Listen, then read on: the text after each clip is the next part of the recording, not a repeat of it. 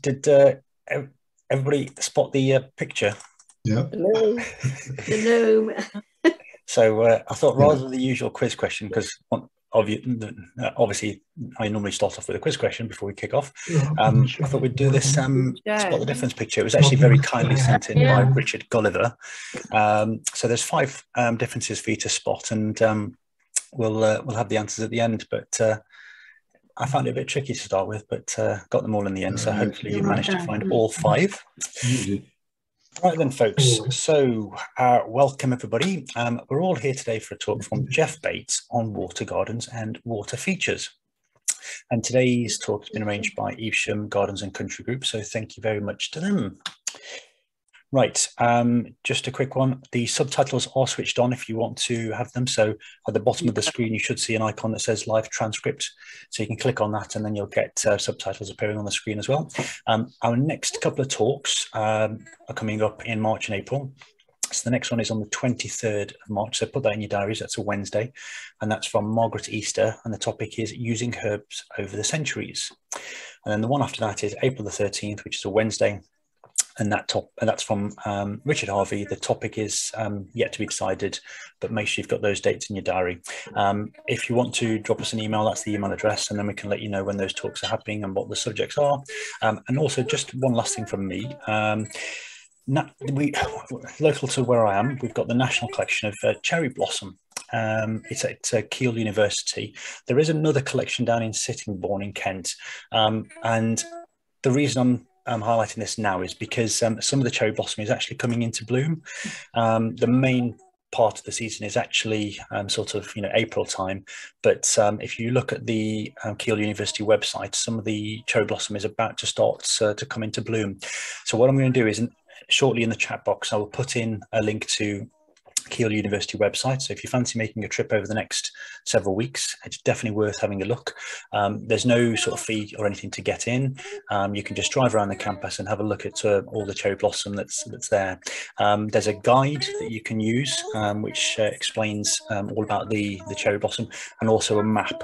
So I'll put those in as well into the chat box so you can have a look at those, as well as a flowering timetable as well.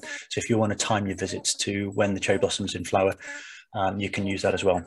Right then, so I'm now going to hand over to Chaz, if Chaz is there, and then Chaz can introduce Jeff for us. Okay. Yeah. Yes, I'm sure a lot of you already know Jeff, but for those of you who may not have come across him before, Jeff started many years ago as an apprentice in the Queen's Crown Estate in Windsor, and then travelled with several jobs around the country in Suffolk and Liverpool and Yorkshire before finally settling in Derby to become a lecturer in horticulture. He did that for 22 years before he decided he would set up his independent design consultancy, and also specialised in pruning specialist plants. So with many years experience, both as chairman and president of the East Midlands in Bloom, and also the Britain in Bloom as an RHS judge, he's very well qualified to talk about many, many aspects. And today, I'm sure he's going to give us a very entertaining and informative talk on water gardens and water features. So with that, I'll hand over to Jeff. Thank you, Chaz. What the plan is then is to talk about why we do this, why we have water gardens and water features, what's the benefits, and to look at the practicalities.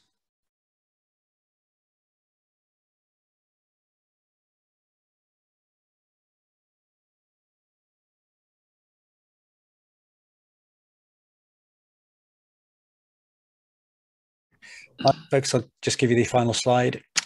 Just a quick reminder, our next 2 talks, March the 23rd, which is a Wednesday, put that in your diaries, and that's Margaret Easter. And then the one after that is April the 13th, and that's from Richard Harvey.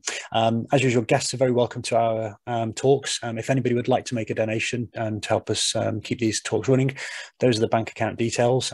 It usually is on the bottom of emails as well, if you want to have a look there. And that would be that'll be fantastic. I'm just going to give you the final quick answer. Right then, so did anybody get all 5? No. Yep. Yeah. You did? Yeah. Okay, fine. Do you want to talk us through them then? Yeah. If you look at the one on the left, there's two chairs. With the picture, there's in the middle here, because you've got the thing on the end. There's some more plants growing in here, in the middle. Yep. I can't see the full picture. There's a shrub here. That's growing here, which isn't in this one. A robin there. And there's a robin. Yeah, there's a robin there. No. And a gnome. And a gnome. That's it. There you are. That's a lot. And that shrub there. Yeah. Did you try to find the difference between the two pictures? Oh, I see. Yeah, there you go. Yeah. Yeah, good, excellent. Sounds like quite a lot you got those. But yeah, fantastic. That was sent in to me by that one and that one.